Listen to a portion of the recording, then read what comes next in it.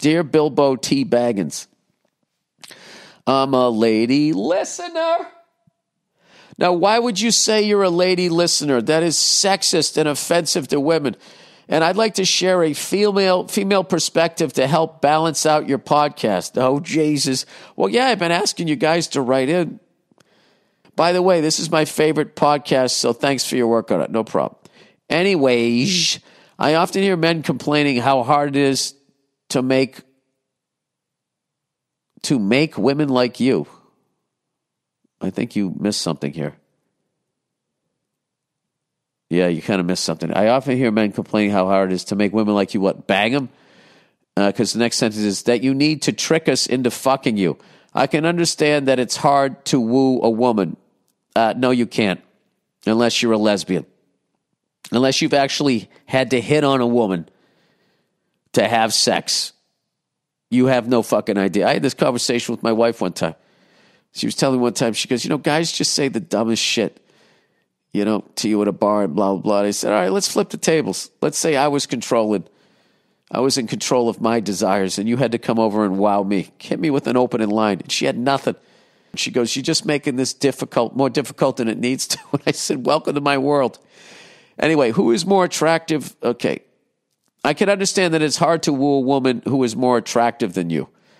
But if you try to fuck someone as ugly as you are, I'm pretty sure they'll say, okay. No, that's not how it works. However, few men want to date a woman who is at their level physically, and I respect that preference. But let's flip the script and see if that argument still holds water. Well, I mean, first of all, you're talking about something you don't know anything about, which is hitting on women. And actually, hitting on women who are better looking than you is not a hard thing. It's a confidence thing. All right? And then the PED way of getting a better looking woman is to make a bunch of fucking money. But that doesn't count. I'm talking you're sleeping on a futon, you're going in there, you're like Damone. You don't care if she comes, stays, lays, or prays. You got the fucking attitude, right? That shit. Yeah, I know some legends who are probably, at best, sixes that are they've been crushing it for decades because they're confident. And they know, and they just worked on it. They worked on it the way you work on a fucking jump shot, and they are fucking amazing at it. So I think a lot of men, they don't want to put the work in, and they can't get past. It's like people doing stand-up. The reason a lot of people want to do it, but they never do it because they're so worried about bombing and the pain of that. You have to push through that until you're bulletproof. You don't care. You don't care. Who gives a fuck? You just move on to the next show. That's what I would say. But what do I know? I'm just a sexist guy. So she goes, let's flip the script, which is fair because that's what I did with my wife when I made her hit on me. Oh, she bombed. Whew. Oh, she bombed. She's like, hey, how's it going? And I just looked at her like, ugh. Anyway, but let's flip the script and see if that argument still holds water. I'm a woman. Do you think there's any way in hell I can convince a guy who isn't already 100% physically attracted me to want to fuck me?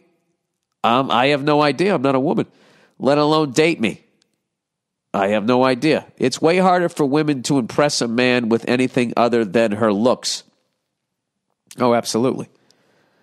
Absolutely. I mean, that's why you guys walk in with half your fucking hoo-ha hanging out so you get some drinks.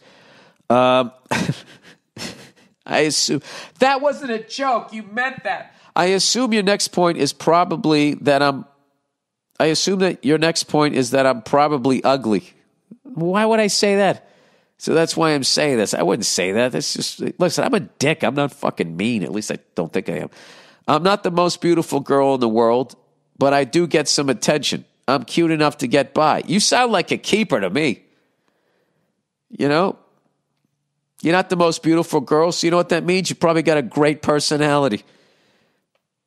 And then, not everybody's coming up to you, so when somebody does, you appreciate them. I mean, that's, you date some hottie. Jesus Christ, they're walking around like, I remember going on dates a few times, right? A few times when I actually got a beautiful woman to go on a date with me before I met my wife. Not saying my wife isn't beautiful, all right? But by then, I was in my 30s, and I just didn't give a fuck. So that's when I started, doing all right. But in my 20s, couple of times I went out on dates. This one beautiful woman in particular, and the entire time I was in the restaurant, she was just looking around to see who was looking at her. And I put it all on me, going, I'm not holding her attention, and blah, blah, blah, blah, blah. And then years later, I was just like, she couldn't help it. You know, we were like 21 or something like that. All of a sudden, the whole world's paying attention to her. That must feel amazing. What's she going to do, look across the table at me?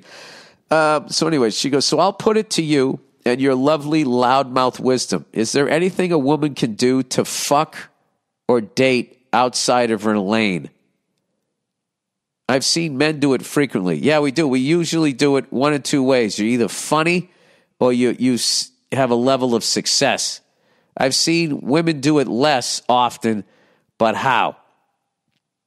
I'd love to get your perspective and also that of the lovely Nia. I got to have Nia out here. It's just hard, you know. She has to watch the kids when I come out here. It would be even cooler if she agrees with me on some of these points. Well, I'm not going to debate any of your points other than like hitting on women.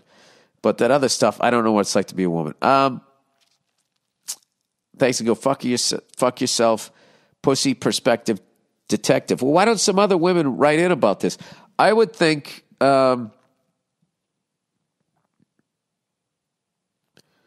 universally speaking, the hardest thing is finding somebody that deserves your love. You know what I mean? Because I could give you an easy example of something that will make a guy hang around is if you cook for him. Because no women do that. Because just even suggesting that is considered sexist when the reality is cooking for somebody is one of the nicest, sweetest, loving things you can do for them. Now, if they don't appreciate it and they're like, where the fuck's my fucking club sandwich? Yeah, then you start feeling like that. But like, I love cooking for my wife. I love cooking for my family. And because it's the way that I show that I care about them. So I would think things like that or... I don't know, if you're into the same type of shit, if you're into sports, if you're into something where there's an overlap or something like that, or if you're like funny or something like that. I'm just going by me, you know. My wife was fucking hilarious. And she was just into this, all of this stuff. You know, she's the one who got me into Steely Dan. I'm fucking in Harlem with an African-American woman, and she's playing me a Steely Dan album. I was just like, who is this? How many layers is going on? She just was really interesting. So, I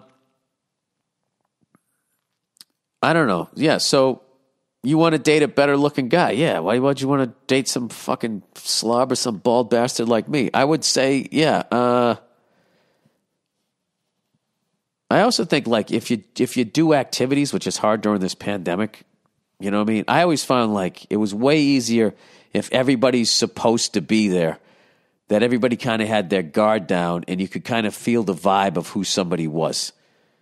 Whereas you go into a bar and everybody's kind of got their guard up, right? The guys are on the prowl. The lady's like, oh, Jesus, look at this fucking creep over in the corner with the chest hair, right? Those places are not good to meet people, but I got to be honest with you, like, I can only give you advice from the male perspective. So I imagine there's a bunch of women rolling their eyes. But I can tell you that,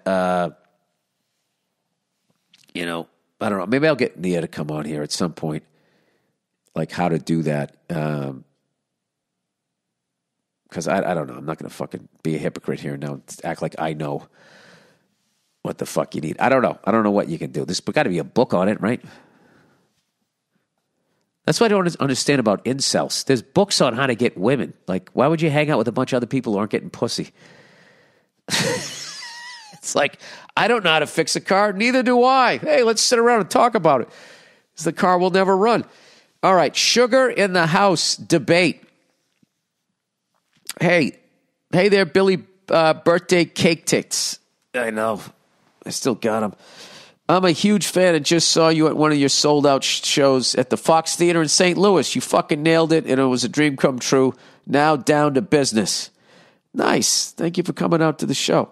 You know, I did that movie. I stayed right across the street at that hotel. Recently, I cut out all added sugars. I noticed I had a serious addiction and decided I really needed a change. I got a baby girl the same age as your son. I want to make sure I'm around for her as much as possible. Yeah, nothing like kids to get you to fucking straighten up. To my problem in perspective, I drank 3 tall cans of Arizona Arnold Palmer's every day. Anytime my girlfriend had sweets in the house, I always ate it all. Sometimes even before she got a chance to have some. I had a hard time with self-control. Oh, yeah, dude, I've been there. I have a 600-pound person inside of me. I just paid. My wife brought home these chocolate fucking croissants. And there was 2 of them sitting under the little cake thing, you know? One of those glass things, stands you put a cake on. And I saw them. And not only did I think of eating one, I thought of taking both of them and putting ice cream in the middle of it and making a fucking sandwich.